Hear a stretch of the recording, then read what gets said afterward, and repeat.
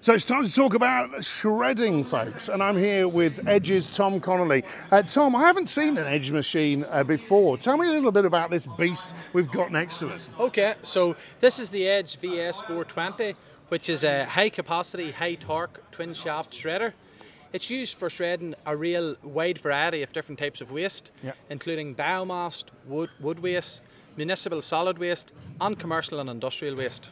And so tell me a little bit about why somebody would buy this machine and what's the kind of applications in which this is really doing the business. Yeah, our buyers are quite a varied bunch, with small entrepreneurs right up to multinational companies.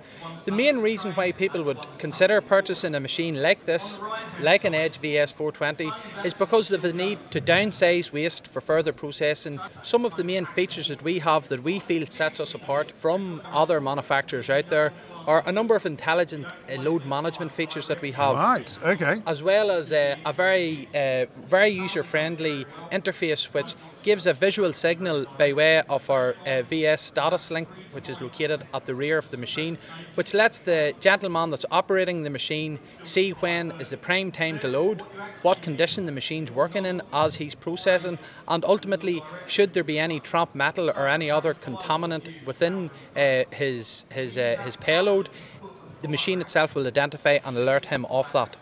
Right, so what we're doing here is we're shredding as a connected worksite asset. So connecting the assets together allows people to do things more efficiently, but it allows us to make sure that we are really getting the uptimes that we need, because there's a lot of waste out there right now, isn't there? There certainly is a lot of waste out there, and Edge as a company have got a very, very wide variety of different products for processing multiple different types of waste stream.